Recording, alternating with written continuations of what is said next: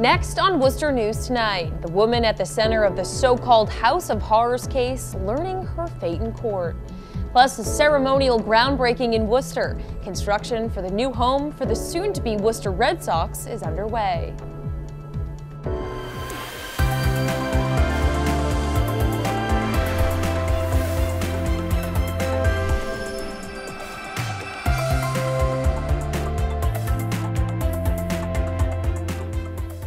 Good evening and thank you for joining us. I'm Bottary.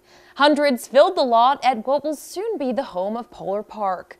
All there to see the official groundbreaking for the Worcester Red Sox new home. At the ceremony, former Canal District Alliance President Gene Zabinski said the idea of a AAA baseball in Worcester was once a pipe dream, but the dream took another step towards reality today. Our Cam Jandro is live at the site of the Polar Park. He joins us now live with more. Cam? Anna, 105 years ago today, Babe Ruth played his first game in a Red Sox jersey. Is that a coincidence? I'm not really sure, but some more baseball history was made today with the groundbreaking here at the future Polar Park. It's expected to be one of the biggest economic development packages the city will ever see, and after all the waiting, the groundwork has finally been laid. 2021! It took years of negotiating and 11 months of planning, but Worcester finally broke ground on a AAA ballpark, and city residents are already waiting for opening day. I have 4 boys, and we live here in Worcester, and it'll be a great place just to come to a game. I mean, we love going to Boston and the Red Sox, but I think what's great for the families of Worcester is it's going to be affordable. Federal, city, and state officials were the ones to wield the shovels, but they weren't the only people celebrating. The ceremony was open to the public, and fans showed up in force. It's so exciting. I took time off from work to come here, so that's how excited I am. Start of a whole new time in Worcester. It'll be great for the Red Sox and great for Worcester. Worcester will soon be home to up-and-coming talent for the Boston Red Sox.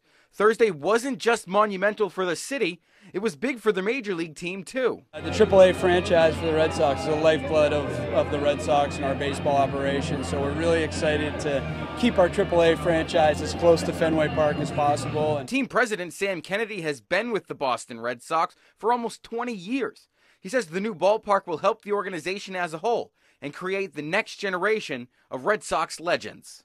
Janet Marie Smith is a real competitive advantage because they'll build a great ballpark that helps our player development system, and that's really what we care about the most. The soon-to-be Worcester Red Sox will be leaving Pawtucket after more than 40 years in McCoy Stadium. Through all the talks, fans say they were confident Worcester would become the team's new home. At some time we would have a minor league team here in the city. Worcester's starting to invest a lot in the city. There's a lot of growth and development, so why not Worcester? Can always dream. Dreams come true. So. Now, Kennedy said the location of Polar Park is convenient because if they have to, players can get right on the Mass Pike and they can just fly up to Fenway Park. He also laughed while quoting Larry Lucchino, saying the next time fans are on this lot, they'll probably need a ticket. We're live in Worcester tonight. I'm Cam Jandro. Anna, back to you. Thanks, Cam. And I know you might be one of those people with one of those tickets. You're a big baseball fan. What are you looking forward to most about the new park? You know, I'm pretty simple. I'm just looking for some good baseball, see some of the guys rehabbing, but I'm just so excited as a Worcester resident myself. Awesome. Thanks for that. Well, the ballpark is expected to be ready for spring of 2021, just in time for the start of the Worcester Red Sox season. Our Brittany Schaefer has more from some of the people who are working to make it happen. 2021!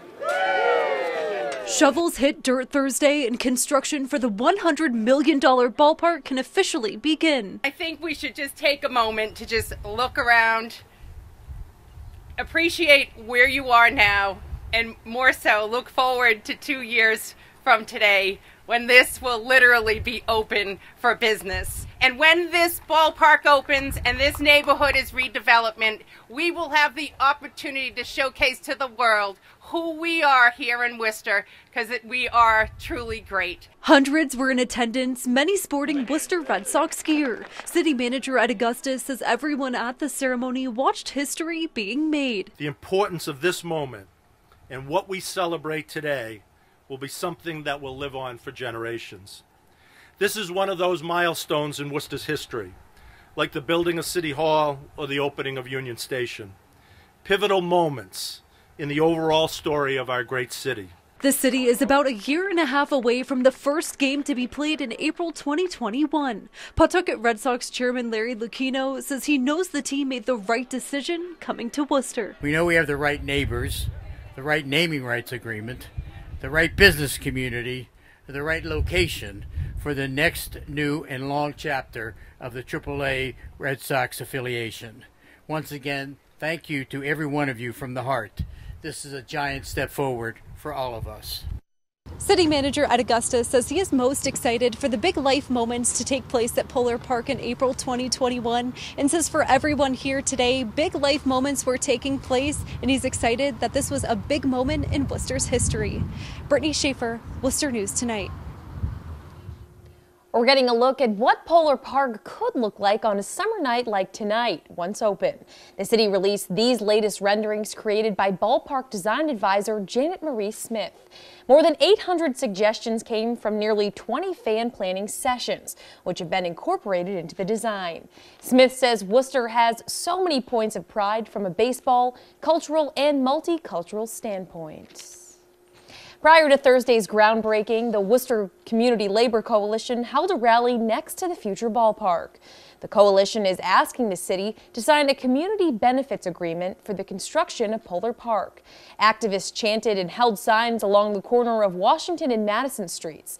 The agreement would secure jobs for local workers, especially for communities of color and for women. It would also provide livable wages and benefits. Members of the coalition say economic development needs to be community development. What we're asking is fair. This is our city. It should be our jobs. The money that's going to be created here should be creating family living wages for all our residents. The work should be coming to folks here, not only during this time of construction, but also permanently. Worcester signed their first ever CBA earlier this year with YWCA of Central Massachusetts. A candlelight vigil will be held in Worcester tomorrow night to protest inhumane conditions faced by refugees at detention camps. The vigil is part of the national movement Lights for Liberty. Worcester is joining more than 500 cities across the U.S. holding events. Organizers Stacy Lord and Laura Murata say the detention camps migrant families are in after crossing the border are unsanitary and unhealthy, and it's time to take a stand. It's a peaceful protest. It's a way of showing solidarity to what's going on, that we don't approve of what's going on. You know, things need to change. Knowledge is power, and sometimes this style of a protest with just candles, and City Councilor Sarai Rivera will be speaking at 8 p.m. tomorrow night. Sending a brief message is really the best way to get that information out there. The vigil will start Friday night at 8 p.m. at 661 Main Street in the city. Two senior Homeland Security officials telling NBC News ICE raids are now scheduled to begin on Sunday. President Trump tweeted last month ICE would soon deport millions of undocumented immigrants across the U.S., then later announced that operation would be delayed at the request of the Democrats. The raids will target roughly 2,000 families in major cities across the U.S. The Blackstone mother found living with the remains of her 3 infants in her home was sentenced in court today.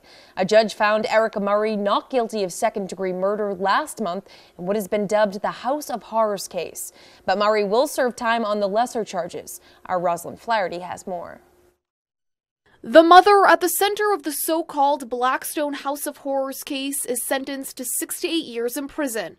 Erika Murray has already served nearly 5 years, so it means she has 1 to 2 years left behind bars. She was hoping that she would not have to serve any additional time. In 2014, a neighbor discovered horrible conditions inside her home. Investigators later found the remains of 3 infants. Murray was acquitted of second-degree murder last month. Judge Janet Kenton Walker found her guilty of assault and battery on a child and cruelty to animals. I cannot take into account or undertake to punish her for conduct other than that for which she stands convicted. So I cannot punish her as some might want me to, for the fact that the remains of 3 babies were found in the closets. Judge Kenton Walker also sentenced her to 5 years probation, including mental health treatment, once she is released. She didn't intend to do it, and she didn't recognize that it was being done. But I don't think you can look at what happened to these kids and not say, you know, it's not a serious offense. It's serious. Her attorney says she will likely be eligible for parole in about a year. He says all of her children live with the father's family. In Worcester, Rosalind Flaherty, Worcester News Tonight. A Rutland police officer who took a selfie in front of a bar where a woman was stabbed to death last week is found to be in violation of the department's social media policy. The department launched an investigation after a picture of Sergeant Troy Chauvin in front of O'Connor's restaurant was put on Facebook. The post received complaints from the family of Amanda Dabrowski, the woman who was killed in a knife attack at the restaurant. Officials say they do not believe the post was malicious in its intent. The report did not say if there was any disciplinary action against the sergeant. Well, let's check this out. Westborough police posting this video to their Facebook page. One of their officers taking time out of his day today to help a duck and her ducklings safely cross Route 9. Good work by the officer, and glad to see this had a very happy ending.